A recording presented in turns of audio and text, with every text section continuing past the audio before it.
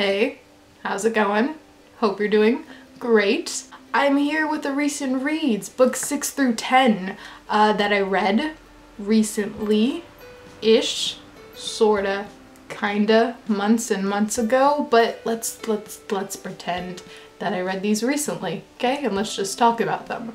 So, yeah.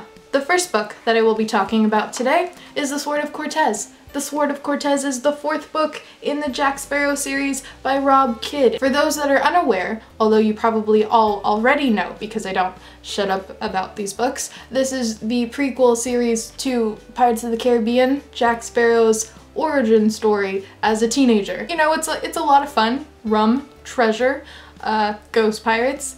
Yeah. And this installment in the series being about, you guessed it, the Sword of Cortes, this pirate in the background, that's Cortes. So this sword, the Sword of Cortes, this all-powerful sword that if you are in the possession of, you can rule the seas. So obviously, being Jack Sparrow, he finds a way to get his hands on it. And once he does, you know, trouble ensues. To be honest, up to this point in the series, I was enjoying the books quite a lot. You know, they're fast, there's a lot of action, adventure, but with this one, nothing really happened. Things sort of came to a standstill. There was not a lot of movement. And the things that did happen in this, they didn't really feel important to Jack's story as a whole. They just felt pointless, and so it's not terrible by any means, and if you were a child reading this, which is the intended audience, you would probably enjoy this a lot. I don't really have much more to say. You can read these books in under an hour, they're that short, but I'm still enjoying the series as a whole. I've read more of these since then, and I will talk about them later. They're good, they're fun, but you know, this one just is my least favorite. And after that, I read We Have Always Lived in the Castle by Shirley Jackson. This was first published in 1962, I think. And for those that don't know, this is my first Shirley Jackson book that I've ever read. And having read this, I need to read more Shirley Jackson yesterday, months ago. Why haven't I read more by her yet after reading this? I don't know. I really want to read either The Lottery or The Haunting, and I don't know which one I want to purchase first, so let me know, which do you recommend? I would highly appreciate it. I read this in the beginning of February, I believe, one morning while drinking coffee, and I read it in one sitting, and that doesn't happen that often with me. I mean, it is a really short book, so it's definitely a one-sitting kind of book, but I don't read books that fast normally. I forgot to tell you what this book is about. I always forget to do that. I just go on long random tangents, but We Have Always Lived in the Castle is the story of two sisters, Mary Cat and Constance Blackwood. They live on their family's giant estate on the outskirts of this town, a small town that seems to have shunned them. You know, they're the outcasts. And why are they shunned, you may be wondering?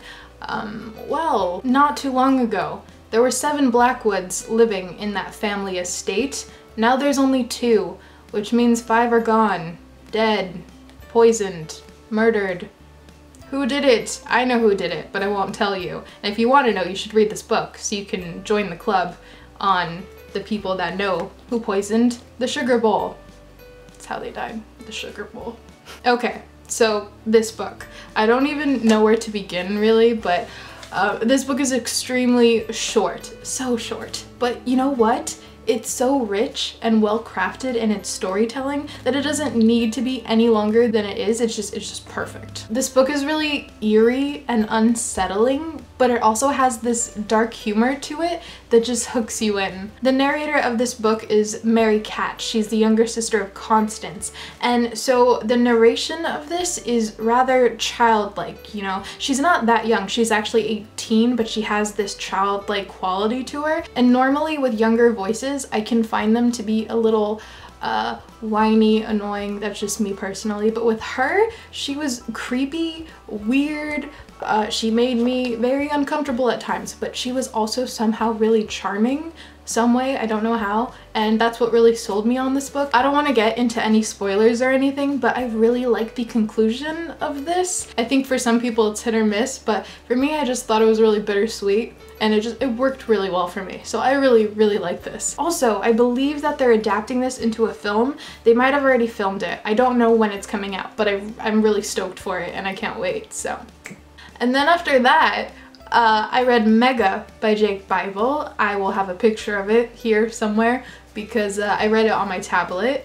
This was a gift from Devin from Indie Insomniac. So Devin, if you're watching this, again I say thank you. From the cover, I'm sure you could tell, you know, mega sharks, giant sharks. It's a great time. Obviously a roller coaster ride of awesomeness. It was though, it really was. But what this book actually is about, our main character Darren, he's an ex-Navy SEAL, and recently he's been going through a lot of financial struggles, and so the bank repos and takes away his ship, his glorious ship. And so him and his crew are now without a boat, and that sucks, until this mysterious man of large fortune shows up and says, hey, I will help you get your ship back if you help me rescue these sailors that are being held hostage by these Somali pirates. Pirates and sharks in the same book. You guys, my heart. This book is ridiculous. It's so ridiculous, but it is so much fun. I can't say I would necessarily recommend this book to everyone. I'm not even sure who to recommend. If you like sharks and ridiculous sci-fi films, you will enjoy this book. I enjoyed this a lot. I love this, but you know, it's not for everyone. Devin actually gifted me 2 books. The second book being ZBurbia by the same author as Mega, and I read that right after reading Mega, so picture here. In case you couldn't tell, this book is about zombies. You know, zombies. Brains. This is a zombie apocalypse book, post-apocalyptic. This book, it takes place in this suburban area where this group of people have been able to survive in this suburban like town, and you know, they're living pretty normally considering there are zombies outside their fences that are trying to get in, and you know, brains and such. But of course, in this suburban area where people are thriving, things can only go wrong. You know, corruption and craziness ensues, and zombies get in, people die, blah blah blah, survival. This really reminded me of The Walking Dead. If you take all the soap opera-ness of The Walking Dead, which I hate, out of it, you took that out of it and throw in more humor and F-bombs and you get this, and it was great. This book is told from the point of view of our main character Jake, and I don't think I would have enjoyed this as much as I did if this character wasn't as humorous and kind of witty as he was. It was a great character, and because of that, I'm also tempted to read the rest of the books in this series. I'm just really, with series, series, you know. I think if you're a fan of the whole zombie craze, you would enjoy this, you know, if you enjoy The Walking Dead, or if you enjoy the humor that's in Zombieland or in Shaun of the Dead, you would also really like this. And then I read The Luminaries by Eleanor Catton. This, I believe, was the winner of the Man Booker Prize in 2013, and it's a behemoth of a book. It is huge, it's giant, and it took me nearly a month to read. So this consumed my life for quite a long time, but it was completely worth it. I love this book so freaking much. This is a historical fiction mystery that takes place in 1866. Our mysterious main character, Walter Moody, has just come by way of ship to New Zealand, where he hopes to make a fortune via the gold fields. And as he arrives that very night, he stumbles upon this meeting of 12 men. And these 12 men have come together in secret to discuss some recent events that seem to be shaking up this town. Those events being a young rich man has gone missing, a prostitute has recently tried to take her own life, and a small fortune has been found at the home of the town's drunk. And so Walter Moody is sort of just thrown into this mystery, and we're just kind of along for the ride. So we already know I love this book, but this book is incredibly clever. It's so complicated, right? It's like a jigsaw puzzle, a giant jigsaw puzzle where you're given all the pieces but you don't have the picture to go off of, so you're just really confused.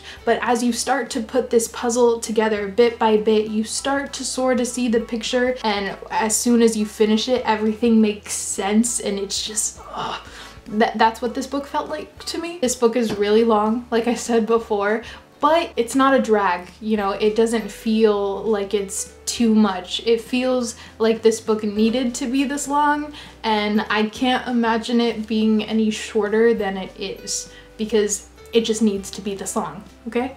The writing is really elegant and classic, and where I can see not everyone enjoying that, I thought it was lovely. And I liked it a lot. There was this astrological and zodiac aspect of the book that the author threw in there, and it was really interesting to see how she connected each of her characters to these signs, and once you pick up on it, it's really interesting. Overall, I think my favorite part of this book was the experience. The entire reading experience of this book was just so immersing and just a really great read, and I think for that alone I would recommend this book. So I really enjoyed the Luminaries, and I highly recommend it if you have not read it, although I like to think that most of booktube has read this because it was everywhere for the longest time, but I don't know who's actually read this, so if you have, let me know, and if you haven't and you own the book, then give it a chance because it's really good. And those are the 5 books that I will be talking about in today's recent reads.